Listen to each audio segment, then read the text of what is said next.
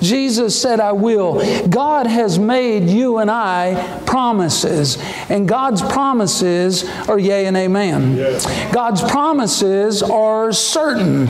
God's promises carries a surety with it. God's promises are given to us in such a way that it can give us confidence, knowing that what He has said, He will do. You'll notice there in your outline that this, unlike most of my messages, is a topical message.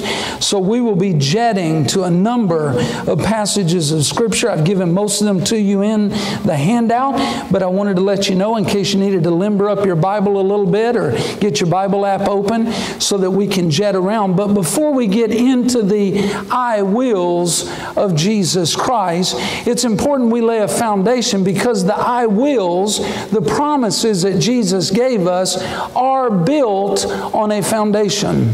They're not only built on a foundation, but they are substantiated by God Himself. They're not only that, but they are certain because they come from God Himself.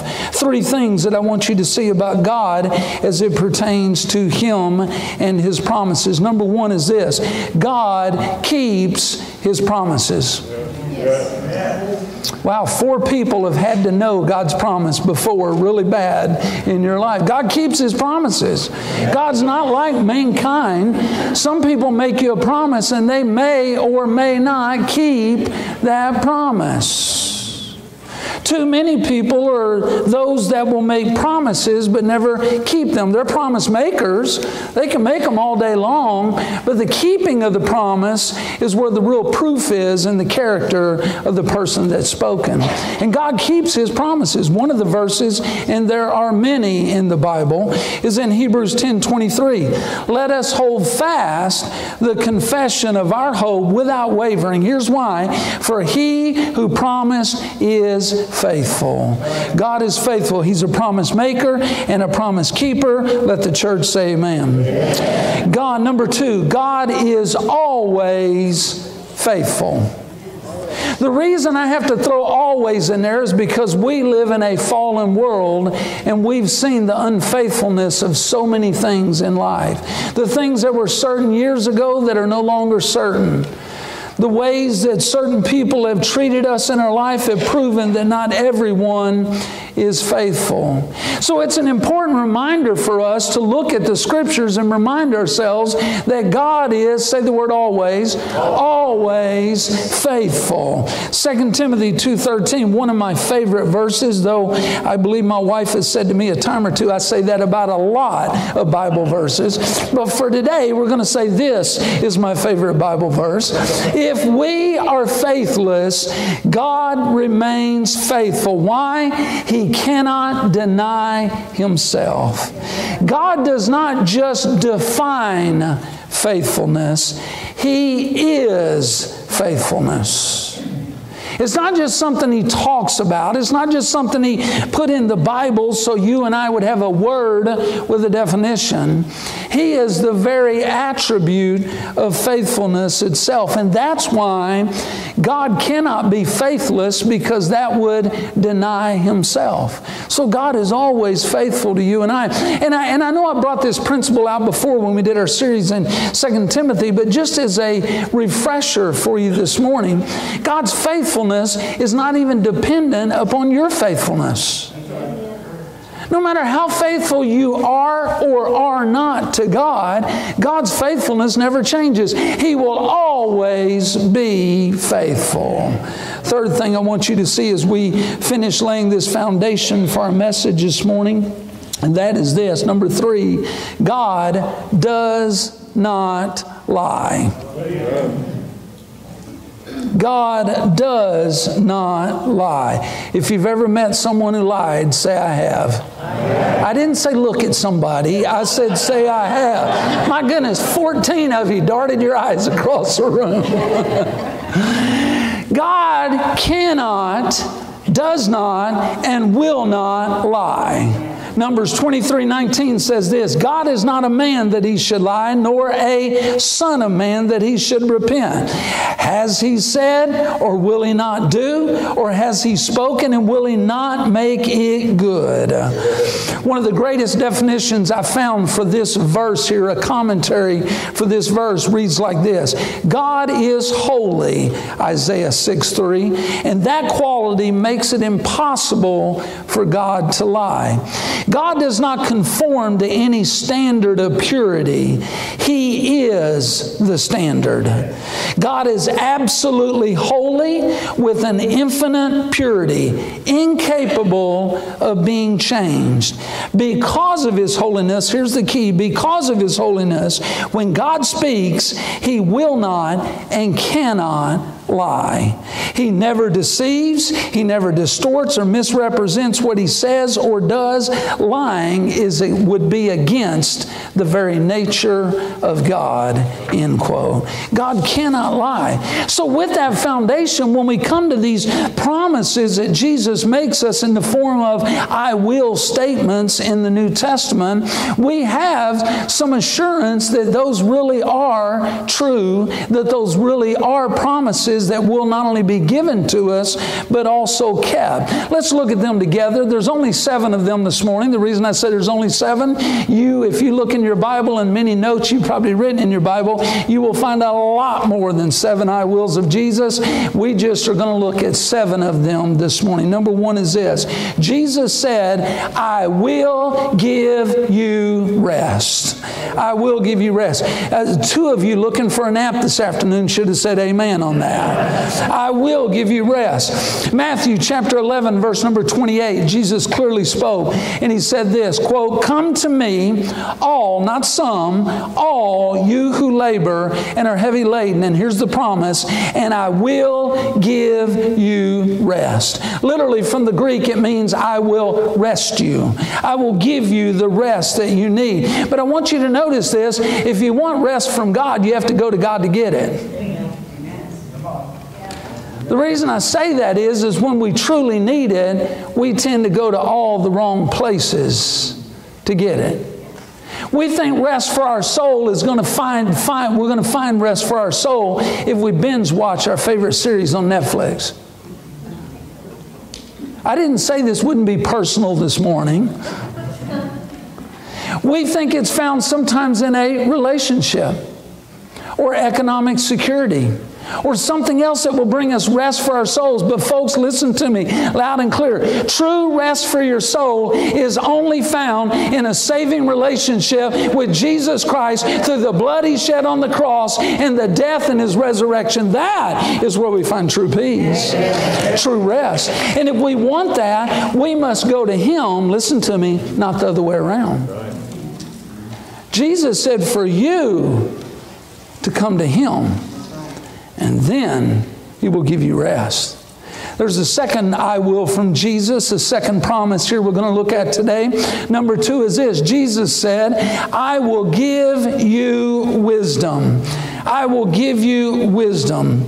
Luke chapter 21 verse 15, the verse is this, for Jesus speaking, for I will give you a mouth and wisdom which all your adversaries will not be able to contradict or resist. Now write in your notes there, this verse is in the context of verses 10 through 15. In this context, Jesus speaking throughout all of those verses is talking about pestilence. He's talking about a famines that are going to happen. He's talking about a persecution that's going to happen for those that follow Jesus Christ. He's talking about you'll be dragged before kings and courts and all of those things. And what he's assuring you of is in the midst of all of that persecution, in the midst of all that chaos, in the midst of all that quote unquote, to use a modern phrase today, in the midst of all that unfairness that's going on in your life, Jesus wants to remind you that in that moment, he will give you the wisdom so strong that it will contradict and resist your adversaries.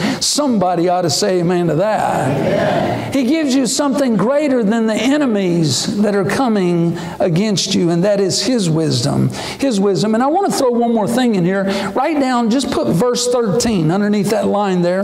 Verse 13 reads this. After Jesus Jesus listed all the bad things that were going to happen. And here's why I want to mention this. A lot of times when we hear all those, it's like, oh, great, as if I wasn't already having a bad week. And then he says this in verse 13, because right before that he said all this stuff, pestilence, famine, persecution, everything else is for my name's sake, it says. Then he says this verse 13, but it will turn out for you as an occasion for testimony.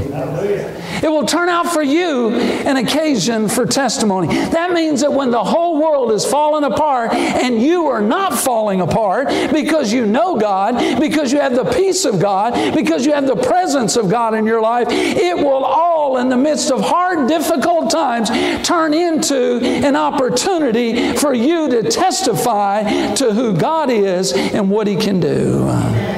That's what happens in the midst of our bad times. We miss that sometimes. When difficult times come along, it's really just another opportunity to testify to the goodness of God. That the same God that got you through the last big problem is the same God that's going to get you through the next big problem. The God that healed you before can heal you again. The God that spoke to you once before loud and clear, though you feel like His voice is faint and in another room, He will speak to you again. God is faithful like that. The Bible's very clear. He says, I will give you wisdom. Well, Jonathan, I'm really needing wisdom. I feel like it's not really quite showed up yet. Well, let me give you just one more help here. And that is this. If you need wisdom, all you have to do is ask for it. That's right. All you have to do is ask for it. James chapter 1, verse number 5 is very, very clear. If any of you lacks wisdom, let him what? Ask of God, who gives to all liberally and without reproach. And here's the promise, and it will be given to him. Notice there are no parameters on that. There's not a lid on that. There's not some exceptions to that. God just says if you are in a position where you need wisdom about a decision, wisdom about a direction, or whatever it is in your life, if you call on the one, the Bible says in Psalms, whose understanding is infinite, if you call on the one who is omniscient, omnipotent, and omnipresent, God will give you the wisdom that you need. That's a wonderful promise when you think about it. That means every time I hit an uncertainty in my life, I can call on God. Every time I hit this place, as I remember as a young dad, I didn't know anything about having kids. I always teased my boys when they were real little. I told my oldest son, I said, hey, you were an experiment. You're going to need counseling, but your younger brother will be just fine, you know. I mean, you work all the bugs out on the first one, you know. I didn't know what I needed, but I could pray and ask God to give me wisdom. Sometimes I don't know a certain direction for where I need to go in ministry or something else. And we can pray and God will give you wisdom for that. There's no parameters on that. None whatsoever. You need wisdom, ask God, and God gives it to all. Number 3 is this. Jesus said, I will confess you before my Father. I will confess you before my Father. Matthew chapter 10, verse 32 and 33, again, the words of Jesus. He says, therefore, whoever confesses me before men, him I will also confess before my Father who is in heaven. But, contrast here, but whoever denies me before men, him I will also deny before my Father who is in heaven. Interestingly enough, as I was studying out this specific passage of Scripture, a number of Bible teachers attributed the biblical principle of reaping and sowing to this verse. You stand up for God, God stands up for you. You try to stand against God, God will stand against you. You confess God, He's going to confess you. You deny Him, He's going to deny you. If you and I ever get in this place where we're denying Him, it's a dangerous place to be. Well, Jonathan, I don't want to be there. What are the times and the ways in which some people deny Jesus Christ and deny Him? Let me give you 3 of them. Some do it in their words. It's pretty blazing, but some people do it with their words. And I've had people do that with me before. I've had people that I've witnessed to just flat out called God names and said they didn't want anything to do with Him at all. Didn't believe in Him, didn't want to believe in Him. Thought I was crazy. That last part might have a little truth to it. That was for all of you that were listening, and that felt really good. About 12 of you are listening. That's great. I like that. But sometimes it's with our words. Simon Peter did it. Don't think we're beyond it. I don't know who he is. He was carried away and he's over there, but who that is, I have no idea. And he goes over here, you know, hey, you were with that man that was arrested. No, I don't know who he is. One more time. Hey, I don't know who he is. You see, we deny sometimes with our words. Another way that we can deny Jesus and deny it is, number 2, our silence. Sometimes our silence is what denies it. God gives you, I call it that evangelism opportunity, that door of evangelism that is so wide you could drive a Mack truck through it and you walk right past it. Where you had a chance to stand up for God or blatantly ask a question and the best you could respond with, well, not telling you what to do. Everybody has their own different way of believing. We must be cautious, my brothers and sisters, to stay away from this denying Him through our words or our silence. Number 3, some deny Him through their actions. How does that play out? It plays out this way, where you say one thing, but what? Do another. It's a phrase even in our culture. It's speaking of someone who's duplistic, someone who says, yeah, this is what I believe, this is how I am, so on and so forth. And then everything over here contradicts everything that they do. We have other phrases for that. It's important that you walk the talk and you talk the walk. That means your life should be congruous. That whatever you say that you believe should be the way that you live. And if we don't, at some level, there's an element of us denying who God is, His character, and what we're to live for. Number 4 is this. Jesus said, I will pray. Somebody say amen. I love it that Jesus promises us that He's going to pray. There are several places in the Bible that talks about this, but we're going to zero in on John chapter 14, verse number 16.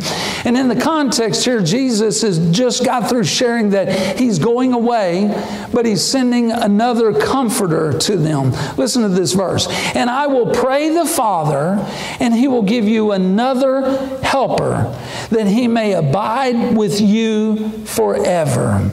It's very interesting in the Bible, the many times that we find Jesus praying for us. John 17:17, and the great high priestly prayer, we call it, where Jesus was praying to the Father and praying that God would keep His children and keep them by His truth. We also find in the Bible, in that encounter in Luke chapter 22, where Jesus and Simon Peter were talking, and Jesus looked straight at Simon Peter and said, Simon, Simon, indeed Satan has asked for you that he may sift you as wheat, but I have prayed for you that your faith would not fail. All these many places where Jesus has prayed for you and I. But I love this one here, though, because it speaks of Him saying, I'm going to pray to the Father, and exactly what you need is exactly what you're going to get, which is the Helper, the Holy Spirit. The person of the Holy Spirit that is going to come and help you in this life. The Holy Spirit is, I love what our pastor was given direction earlier about when we had the tongues and interpretation, one of the gifts of the Spirit that was taking place here this morning. What a wonderful pairing with the message this morning, to be able to see the Holy Spirit in action and how He works. But the Holy Spirit is for more than just inside these 4 walls, folks.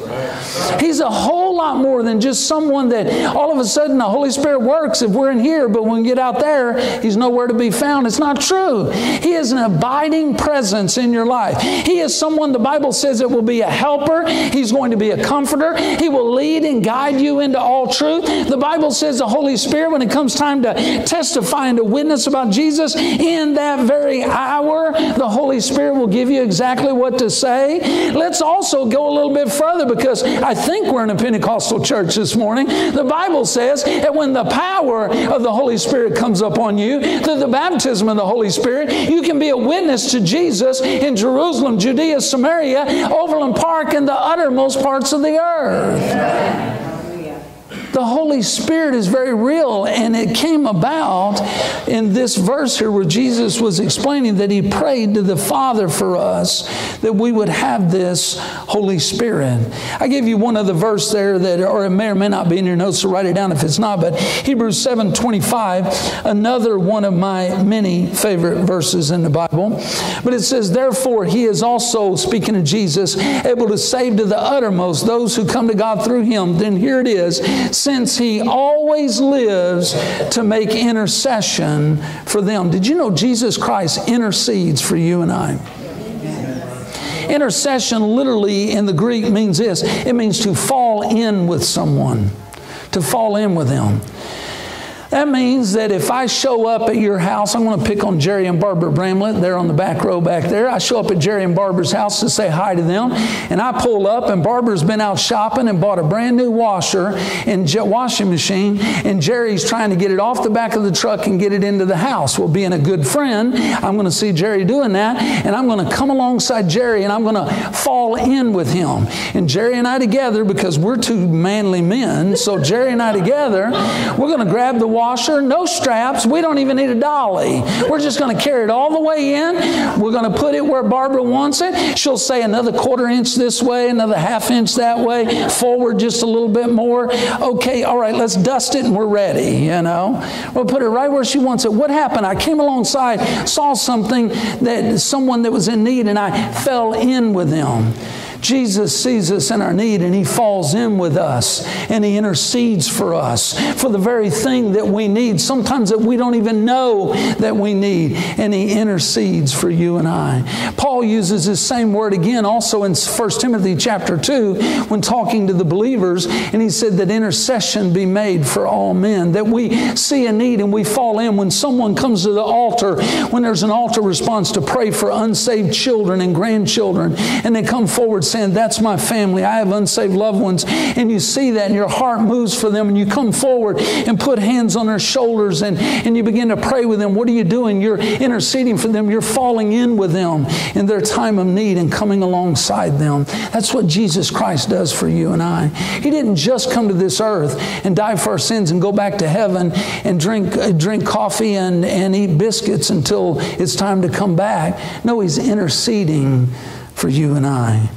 If you're grateful, say, I'm grateful. I'm grateful too. Here's another one for you. Jesus said, I will never leave you. Notice the word never. Please, I beg you, underline, highlight. Notice the word never. Jesus will never, ever, ever, ever leave you, according to this verse here. Look at it with me very closely. Hebrews 13, verse 5. Let your conduct be without covetousness. Be content with such things as you have, for He Himself has said, I will never leave you nor forsake you. Now keep in mind, the letter to the Hebrews was written to a group of those that had left Judaic practices of religion and had become new followers of Jesus Christ. And the entire book is written to show that Jesus is better than Moses. Jesus is better than the angels. Jesus is better than the blood of bulls and goats. Jesus is better here. Jesus is better there. All the way through to encourage them, because when they stepped out in faith to follow Jesus Christ, many of them were excommunicated from their family. Some of them would have lost their jobs because of this radical decision to follow Jesus Christ. They were under a difficult time in their life, but yet still in this newfound relationship with Jesus Christ. This letter was intended to build their faith and to build them up and to help them keep moving forward, even giving us an entire chapter of examples of great heroic faith so that we would build up our faith and continue to follow Jesus Christ. And this promise that is being made here to them is to remind them that though other people excommunicate you, though other people walk away from you, though other people want nothing to do with you like you thought they would do with you because of your relationship with God, not to worry, because God is going nowhere. Thank you, Lord. God will stay right next to you, closer than ever before. Closer. The Bible's very clear. It says that He's a very present help even in time of trouble. The psalmist says, for God is a very present help in times of trouble. Very present. Notice the emphasis there. Very present help in time of trouble. Almost to imply that the more trouble you're in, the more the presence of God would be around you.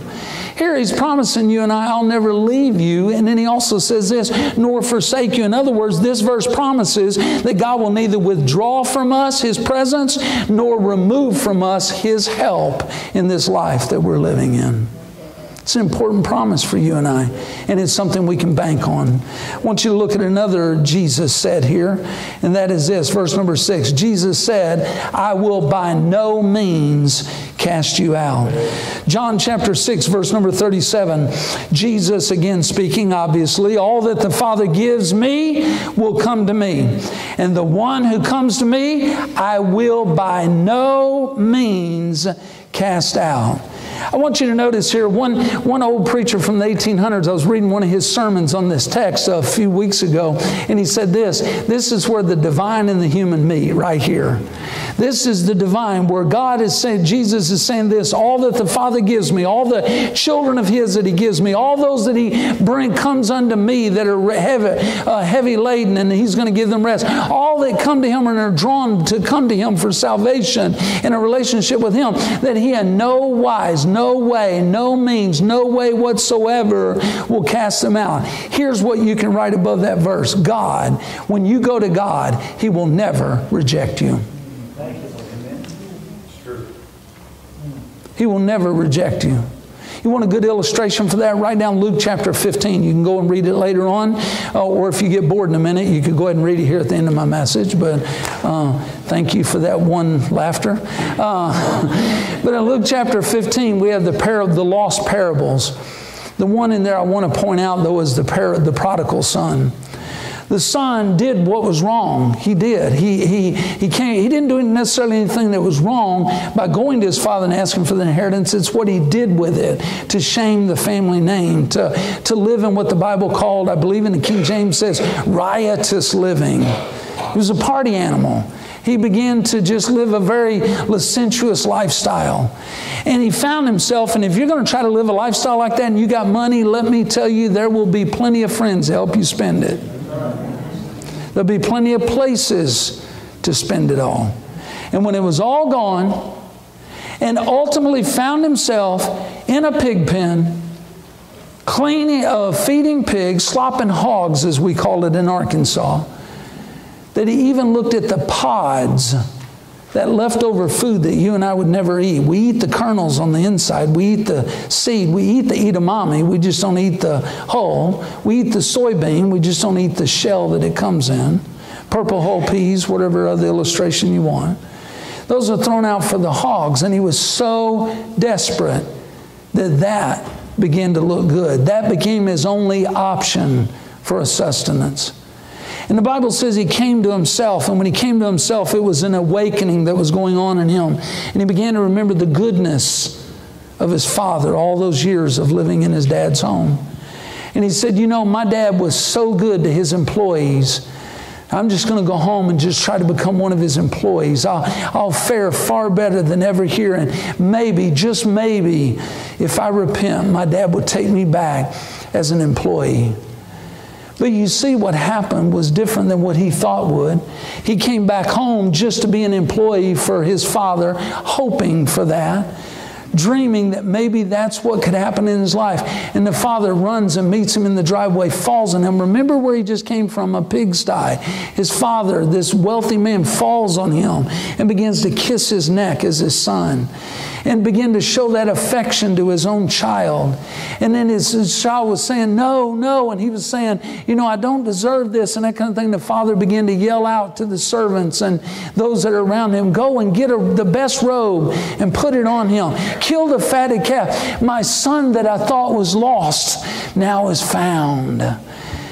When we come to God, no matter what we have done wrong, no matter what we think or what the enemy has tried to make us think is so bad that God would never take us back, it's not true. When you turn to God, with a broken and a contrite heart, He will not reject you. Amen. He will not turn you away. He will willingly take you back. He will love on you. He will forgive you. He will lavish you with grace in your life and make you brand new because of the blood of Jesus Christ. That's the good news. He by no means will ever cast you or I out. That leads us to the seventh, and I told you there were many, but I left it to 7. Jesus said, I will come again. Oh, I will. We're Pentecostal. I thought we could have done better than that. I will come again. Amen. Jesus Christ is coming back. Look in John 14 again. He just broke the news to His disciples that He's getting ready to go away. And the disciples were confused and they were concerned. They had angst and anxiety about this whole thing about, we just were really on a roll, Jesus, and you're going to go away. And then He says this in John 14:3, and if I go and prepare a place for you, I will come again. I'm going to say it again. I will come again and receive you to myself, that where I am, there you may be also. What a wonderful thing. It's not, the rapture is going to be a great thing. Don't get me wrong. The rapture is going to be a great thing. The Bible describes in the book of Thessalonians that there's going to be a shout. There's going to be a trumpet. Listen to me, folks. This is not going to be some quiet event. I know some of you are old enough to remember the 70s movies of A Thief in the Night, and you know, the wife is cooking in the kitchen and she says something to the husband and he doesn't hear her, and she says something again and he doesn't hear her, and she goes in there and his razor's just vibrating in the sink and he's gone, you know. He didn't even leave his clothes behind. He's just gone, you know, kind of a thing. And it was so quiet that she didn't even hear the return of Christ while cooking eggs. Listen to me. It will be with a shout, with the voice of an archangel, and with the trumpet of God. And I don't know what the shout will be, but I cannot help but think, as much as the Bible talks about this, that just maybe the shout will be, here comes the King of Kings and the Lord of Lords. I don't even know what the trumpet is going to sound like, but I promise you this, it'll be beautiful, and it'll be loud, and it'll be joyful to God's children when the trumpet is blown and we're brought up into heaven above. The Bible says very clearly that this is going to be an event that will not be so silent that nobody knows it happened. It's going to happen. And it's joyful news to those who are ready for it. It's joyful news to those who are ready for it. When Jesus says, I'll come again, listen to me, folks, that's just the good news for you and I, but what are we doing about that good news? This is what we should be doing. Number 1, we should be living for His return. That means, to do the words of Jesus, we must work while it is still day, because night is coming. There's a lot left to be done, folks. You still have unsaved neighbors you've been inviting to church. We all still have unsaved family members that need to come to Christ and be a believer. There's so much work left to be done. So we must work, live for Him, do the King's business till He returns. When Jesus shows up, listen to me, folks, I want to be found in the mission field of life, reaching people for Jesus Christ. I want to be found working for Him when He shows up. We not only should live for Him, but we should also long for the return of Christ. We should long for the return of Christ. I cannot stand it when my wife takes a trip without me. I just can't. It's the truth. I can't. She won't even look at me. She's over there shaking her head. I can't. She has to take trips occasionally. And one of the hardest ones for me is when she went back to Nigeria to be with her family. I was glad for that part. I'm just selfish enough. I was more sad for me. I was left all alone. She was surrounded by all kinds of family and friends. It's the earliest I've ever been to the airport for someone arriving. earliest. Promise you, it was the earliest I had ever been for an arriving flight. I'd been there long enough, I think I'd had 1 or 2 meals, a couple of cups of coffee, you know. Took a tour of the airport, got to know Bob down in housekeeping, you know. I mean, I was like, they were like, dude, you need a job? You know, you've been there long enough, you know. And when the plane lands, it's so slow, you know, you know. And then I see it and I'm like, well, that one wasn't it. Here comes another one. And then all of a sudden this one starts coming close to my gate where she's supposed to be, you know, and then it kept going. I'm like, oh man, you know. And then finally I see one coming to the gate about to make the connection. And I'm like, okay, I will work now. Do you need someone to work? I will work right now. I will get that plane unloaded in a minute. And all of a sudden, finally it lands and she comes out, and I meant to have a picture on the PowerPoint, so I'll just have to do it for you. But it was during the COVID days, I had to wear a mask and stuff. But I had a big old sign up that said, my love. That's what I call her, my love. You know how people do the name, thank you, yeah. 5 ladies just went on, 6 of you just elbowed your husband. I'm holding this sign that says my love. You wouldn't believe how many people came by making comments about it. One guy, true story, one guy came by and said, man, I am in all kinds of trouble now. You know? Another guy asked me, he said, hey, do you have another piece of paper and a pen? You know, kind of a thing. And I'm standing out there. We even had people that wanted to take a picture of us when my wife got off and we were together, you know, and I didn't have my phone to do it, and they texted me the picture, you know. And I was just sitting there because I was longing for it. Why was I longing for it? Because the person on this planet after Jesus Christ that means the absolute most to me is my best friend, my wife. So to be away from her for a week might as well have been 100 years. I wanted her back. So the whole time she was gone, I was longing for her return. You and I should be the same way with Jesus Christ. We should be longing for the return of Jesus Christ. Number 3 is this. We not only should live for His return, long for His return, but we should be looking for the return of Jesus Christ.